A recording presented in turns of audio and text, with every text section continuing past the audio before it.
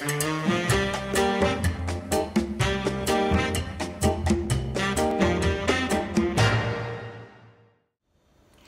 there, welcome to my channel. Today I'll give you a recipe for a very delicious and healthy dessert.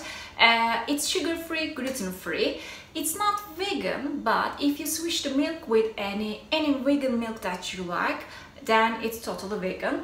It doesn't only taste great, it also looks great. Look at that. I decorated this one with a lotus flower, and it's really easy to make this, so I'll show you how to make this as well.